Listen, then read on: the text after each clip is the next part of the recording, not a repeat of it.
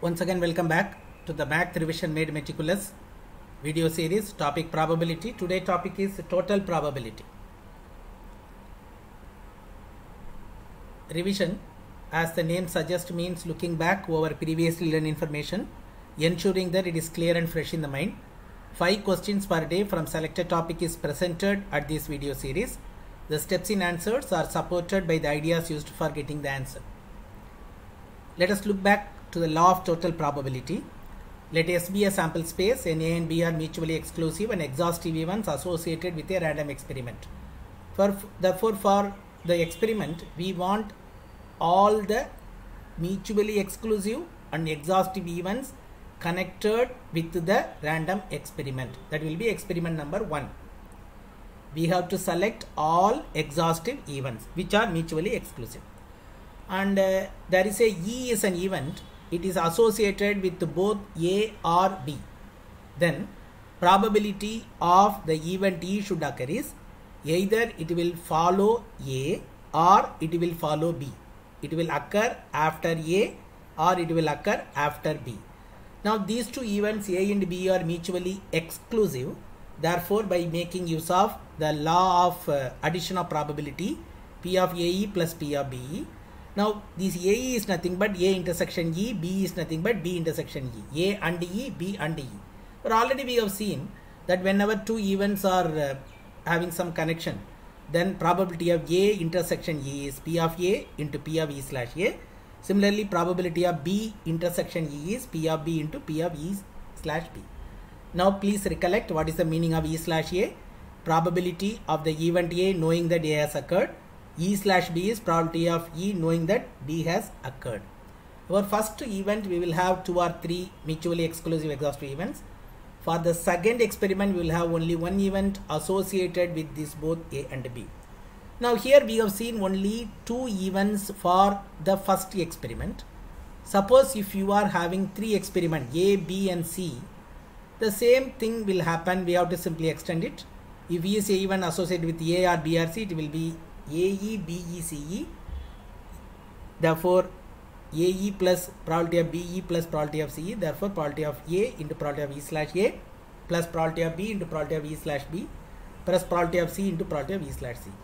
Now, we can generalize it. Suppose we are having n events like that, then it will be probability of the event associated with all the events of the first experiment is probability of the E1 into A slash E1 and so on.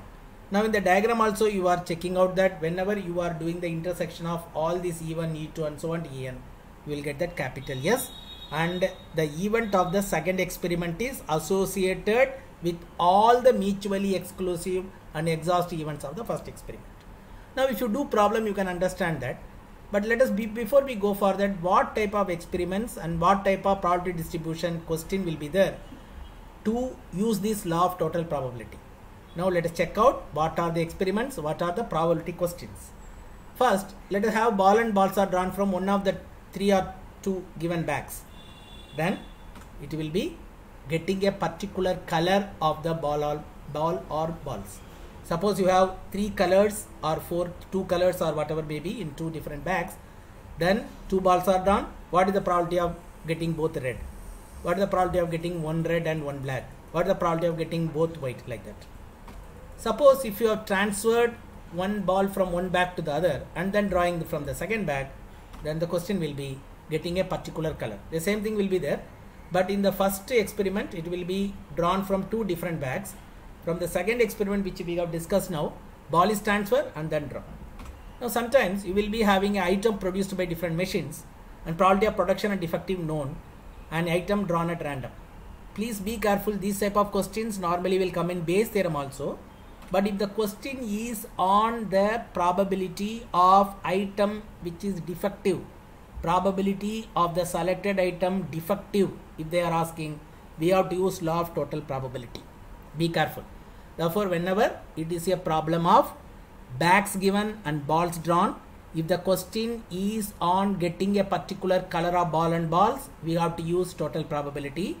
Suppose if it is a problem involving item produced by different machines and the probability of defect is also known, then if you are asked to find the probability of the selected item defective, we have to use law of total probability. Let us move on to some questions now. A bag contains 4 red and 3 black. Another bag contains 2 red and 4 black. One bag is selected and one ball is drawn from the selected bag. Find the probability that the ball drawn is red. Here we have to identify the experiments of the first experiment and the second experiment, and the event of the first experiment and the event of the second experiment. First experiment will have more than one event. Second experiment will have an event based on the question asked.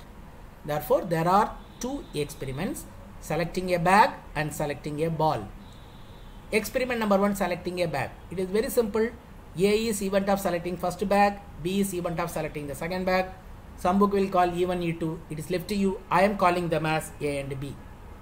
Now P of A is 1 by 2, P of B is 1 by 2. If 3 bags are given, 1 by 3, 1 by 3, 1 by 3. Good. Now we are having the first bag contain 4 red and 3 and second bag contain 2 red and 4. We are going to the second experiment, drawing a ball. But drawing a ball will have so many events, but we will select that event which is asked in the question. Let E be the event of selecting a red ball, because question is asked on red ball only. Therefore, this E will be either it will be happening after the first bag is selected or the second bag is selected, or I am writing it as AE or BE. Already we have discussed it will be AE plus BE probabilities. Therefore, for the first one, it is probability of A into probability of E slash A. Second one is probability of B into probability of E slash B. Once again, let us recollect what is probability of E slash A. It is probability of selecting red ball after the first bag is selected. What is E slash B? Probability of selecting red ball after the second bag is selected. That's all. Very simple. For what is P of A? It is 1 by 2. P of E slash A means first bag, 4 plus 3, 7, therefore 7 in the denominator. 4 red, therefore 4 by 7. Once again plus, probability of B is 1 by 2. Probability of E slash B means getting a red ball from the second bag. 2 red balls are there, therefore 2 in the numerator. Total 6 balls, therefore 6 in the denominator. Therefore, final answer is 19 by 42. Let us move on to the next question. Transferring. This is also a question of total probability. A bag contains 4 yellow and 5 red.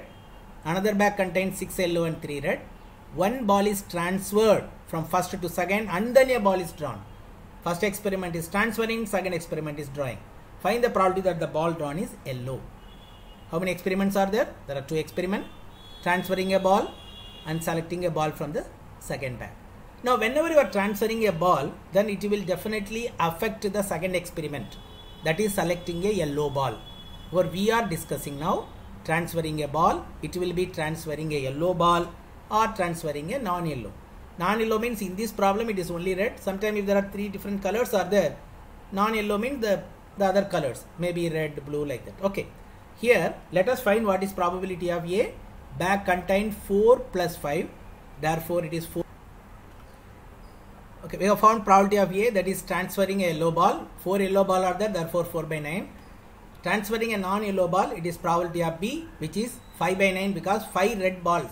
1 red ball out of 5, 1 red ball is transferred, 5 by 9. Both are happening in the first bag, therefore 4 by 9 and 5 by 9. Both are mutually exclusive and exhaustive. All of you know when you add them you are getting 1. No issue. Let us go back to the next idea, that is P of A is 4 by 9, P of B is 5 by 9. First bag 4 yellow, 5 red, and second bag 6 yellow and 3 red. Let us see what is experiment number 2. Drawing a ball from the second bag. Let E is the event of selecting a yellow ball from second bag. Either it may happen after A or it may happen after B. Therefore AE plus probability of BE. Probability of A, probability of E slash A plus probability of B into probability of E slash B. Now let us recollect what is probability of E slash A. It is selecting a yellow ball after a yellow ball is transferred. What is probability of E slash B? Probability of selecting a yellow ball after a non-yellow ball is transferred. Whenever you are transferring a yellow ball, total number also increase, number of yellow ball also increase simultaneously. Whenever you are transferring a red ball, yellow ball total will be the same, but total ball will increase. Let us see. What is probability of A? It is 4 by 9. What is probability of E slash A? 1 yellow ball is transferred. Already 6 were there. There was 6 plus 1, 7. Therefore 7 by. There were 9 total ball. Therefore it will become 10. Therefore 7 by 10. Once again, if a red ball is transferred, Yellow ball total will not change, therefore it will be only 6 in the numerator, and in the denominator total change, therefore it is 6 by 10. Kindly check out how the 7 by 10 and 6 by 10 came. It is because of a yellow ball is transferred in the first case and a non-yellow ball is transferred in the second case. When you do the simplification, it is 29 by 35. Question number 3. There are 2 bags. First bag contained 5 white and 3 black. Second bag contained 3 white and 5 black. 2 balls are drawn. Previous questions we have taken only one ball. Let us now take problem involving 2 balls. We have to use combination idea. 2 balls are drawn at random from the first bag and put in the second without noticing its color. Then 2 balls are drawn from the second bag. Find the probability that the balls are white and black. It should be white and black. A CBSE question it is. Okay. Let us see what are the 2 experiments. Transferring 2 balls from first to second. Transferring 2 balls from the second bag.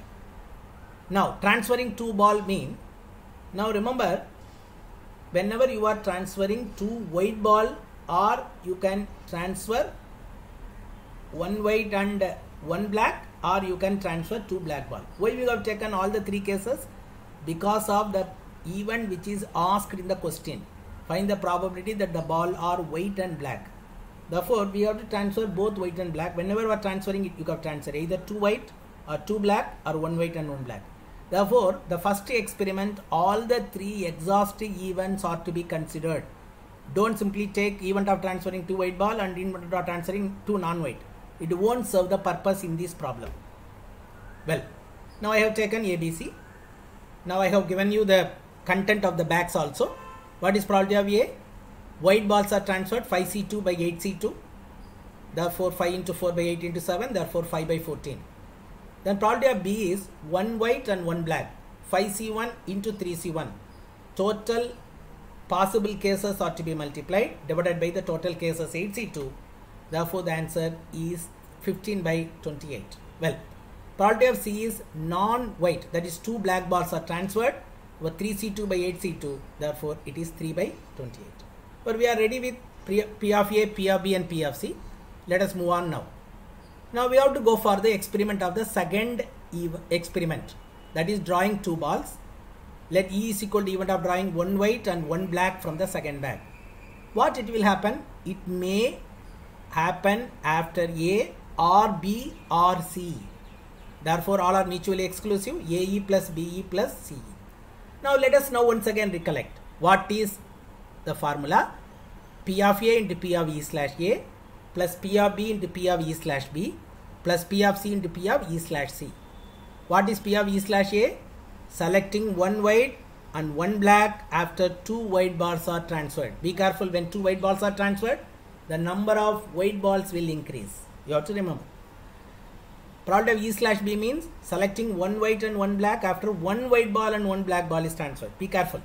E slash C is selecting 1 white and 1 black after 2 black balls are transferred. Whenever do this, then you know that the number changes, then accordingly the number of balls also changes. Okay. Let us see once again. 5 by 14 is P of A. What is P of E slash A? It is selecting 1 white and 1 black after 2 white balls are transferred. For white ball number will become 5, therefore 5C1 into 5C1 by 10C2. Let us see the second one, second term, 15 by 28 into probability of the event of transferring 1 white and 1 black from first bag to second bag is done. We are now drawing. Therefore 3 white will become 4 white, therefore 4C1. 5 black will become 6 black, therefore 6C1 by 10C2. Go to the third term, 3 by 28 into, now 2 blacks are transferred. Therefore you have to, black ball will increase. Therefore it is, you have to take 1 white and 1 black. Therefore white ball will be only 3, therefore 3C1. But black balls will become 7. 5 plus 2, 7. Therefore 7C1 by 10C2. Now you can simplify, all of you know how to do the simplification. 10C2 is 10 into 9 by 2 into 1. For I am doing the simplification, I am showing you in a different color that E slash A, B, E slash B, E slash C. Final answer 673 by 1260. Now you have to do the simplification, but try to simplify it very quickly so that the cancellations all you have to do it carefully. Good. Let us move on to question number 4. In a bolt factory, machine ABC manufactured 25%, 35% and 40%. Output 3%, 4%, 5% are respectively defective bolt. A bolt is drawn at random from the produced. What is the probability that the bolt drawn is defective? Be careful. This same type of problem may get reflected in Bayes theorem also. There they will not ask about the probability of defective. Be careful. Okay, well, let us now do it. There are two experiments. Bolts are manufactured by machine ABC. Identifying the defective bolt produced by the machine ABC. Experiment A, manufactured by machine A. B, event of bolt manufactured by machine B. C, event of bolt manufactured by machine C. Here all these probabilities are given in terms of percentage. Therefore, let us take P of A as 25%, 2500. P of B 35%, therefore 35 by 100. P of C 40%, therefore 40 by 100. So we are now ready with P of A, P of B and P of C. Let us go to the second experiment, that is identifying the defective items. Of the output, 3, 4, 5 percentages are respectively defective bolt. Therefore, let us take E as the event that the bolt drawn is defective. Over AE or BE or CE. Once again, A into E slash A, probability of B into probability of E slash B, probability of C into probability of E slash C. Now, what is E slash A? Defective bolt is drawn, is manufactured by machine A. E slash B means defective bolt is manufactured by machine B. E slash C is defective bolt is manufactured by machine C. It is already given as 3, 4 and 5 percentages. Therefore, it is 3 by 100, 4 by 100 and 5 by 100. Put it in the formula. It is very simple. It is 415 by 10,000. It is 0.0415. Here, no need to simplify the denominators with the numerator so that you can take LCM and finish the problem quickly. Well, 2/3 of the students in a class are boys and the rest are girls. It is known that the probability of a girl getting a first class is 0.25, boy getting a first class is 0.28. Find the probability that a student chosen at random will get first class in the subject. There are two events once again. First experiment, boy and girl is chosen from the class. Second experiment, the selected student get first class in the subject. Let us go to the event of the first experiment. Selecting a boy or girl from the class. Event of selecting a boy, event of selecting a girl. How to get the probability? It is given in the question, 2/3 are boys. Therefore, probability of A is 2 by 3 and probability of B will be the rest, which is 1 by 3. Several times I told you in the first experiment, whether it is A, B, C, D, so many events may be there. The sum of those probabilities should be 1 because they are all exhaustive events. Well, now let us go to the idea given. Probability of girl getting a first class is 0.25. Boy getting the first class is 0.28. Experiment is selecting a boy. Event of selecting a student get first class. Either it may follow A or B. And what is E slash A? Of the selected student who got first class is a boy. E slash B means the selected student who got first class is a girl.